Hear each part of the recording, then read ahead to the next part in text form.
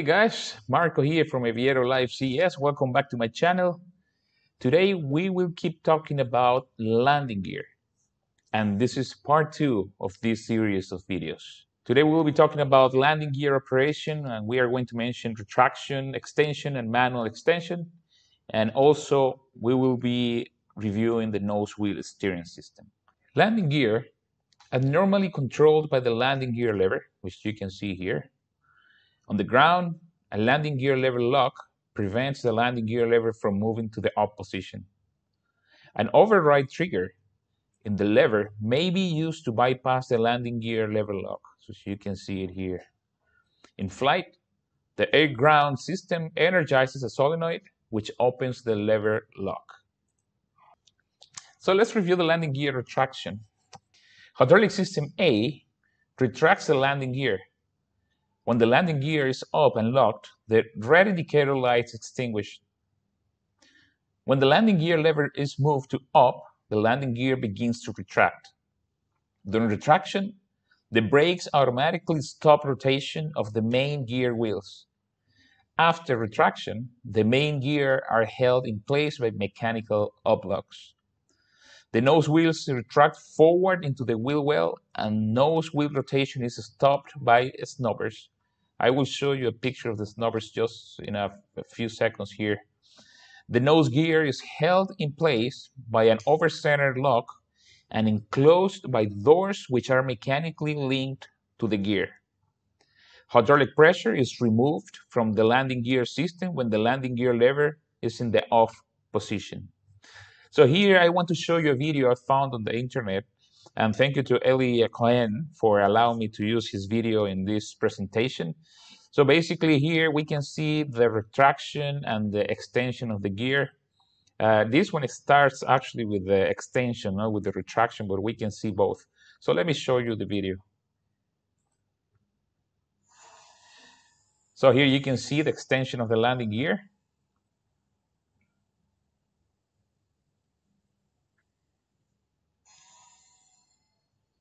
That's the extension. And then we can see the retraction.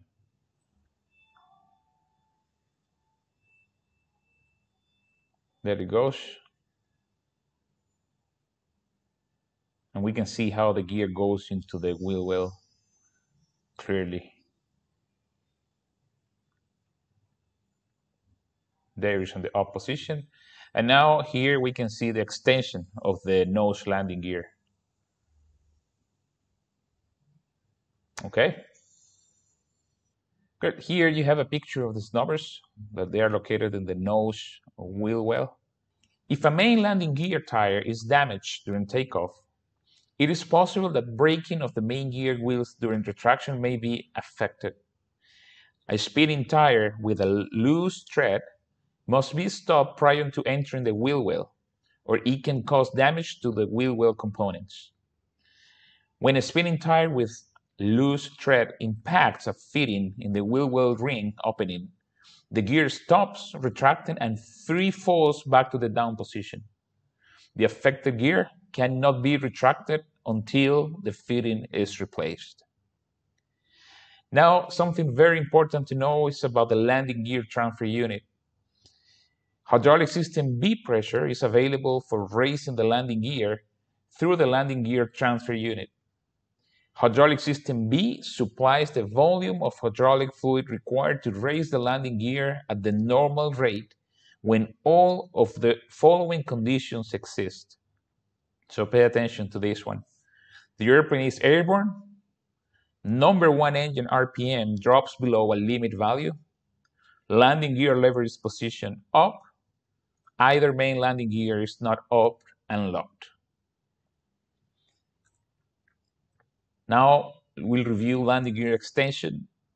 When the landing gear lever is moved to down, hydraulic system A pressure is used to release the up locks. The landing gear extends by hydraulic pressure, gravity, and air loads. Over-center mechanical and hydraulic locks hold the gear at full extension. The nose wheel doors remain open when the gear is down. So here we have the video again. And we will only watch the part of extension. You can see it here.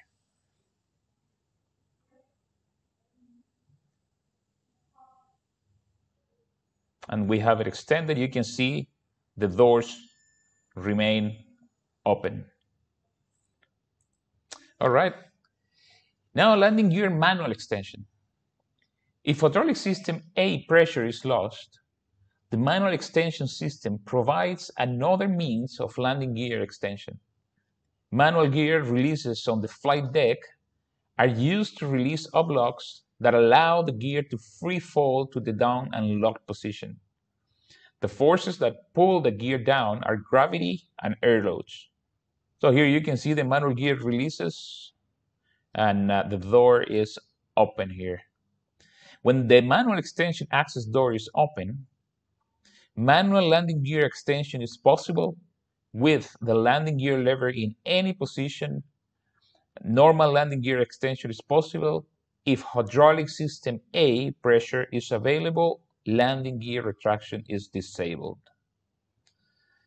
Following a manual extension, the landing gear may be retracted normally by accomplishing the following steps. Close the manual extension access door. Move the landing gear lever to down with hydraulic system A pressure available, and then position the landing gear lever to up.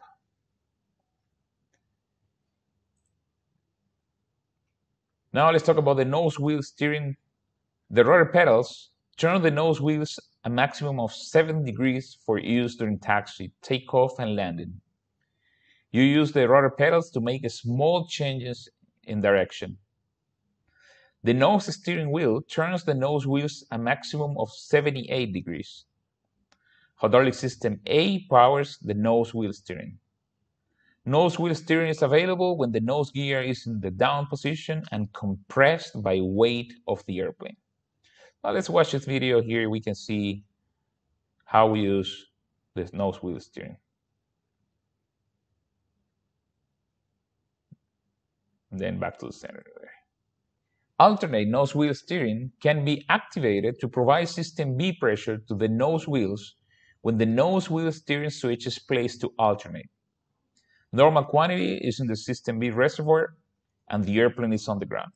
So if we watch this video here, we can see how we operate this switch. Guard is open, we select alternate. If we want to go back to normal, we just close the guard. In the event of a hydraulic leak downstream of the landing gear transfer unit, resulting in a loss of hydraulic system B fluid in the reservoir, a sensor closes the landing gear transfer valve and alternate steering will be lost. A pointer on the nose steering wheel assembly shows nose wheel steering position relative to the neutral setting.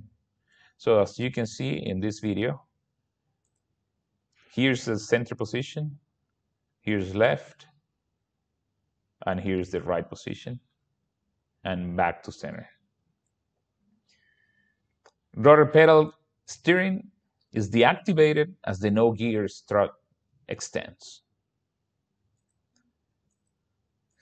So guys, that's it for today. I hope you liked the video. If you did, please give me a thumbs up. If you are not subscribed to my channel yet, please do it now. And if you think these videos could be useful for somebody else, please share them. And that's going to help me a lot to grow the channel. In our next video, we will keep talking about the landing gear system. Until then, guys, please take care and hope to see you soon.